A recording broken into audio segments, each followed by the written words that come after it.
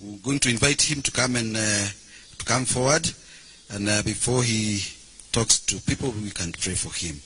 Nauliza wachungaji wasimame, if you don't mind. Let us pray.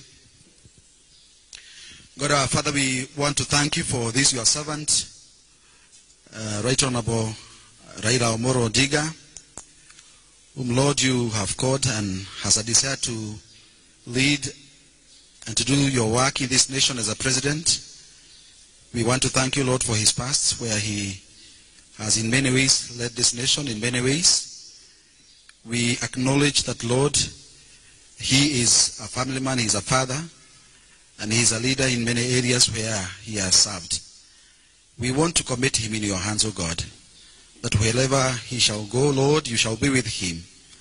Lord, you shall help him in whatever, Lord, he shall say. You shall use the words of his mouth even to speak in bringing peace for this nation and for the justice of this nation. We want to commit him in your hands and pray, Heavenly Father, that you who sees the desires of heart shall see the desires that is in his heart, and that, Lord, you shall have mercy upon him. We pray for him, O God, that, Lord, you lead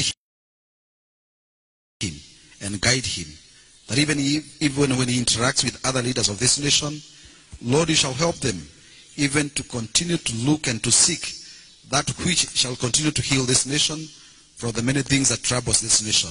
We pray for him and commit him in your hands and speak a blessing upon him. This is a prayer we make before you in the name of God the Father, the Son, and the Holy Spirit. Amen. Asante sana, asante sana. Basi karibu sana, useme jambo kwa hawa, tuseme watu wako.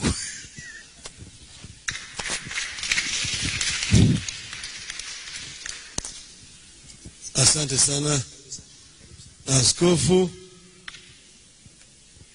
na wakristo wote ambao wamefika leo.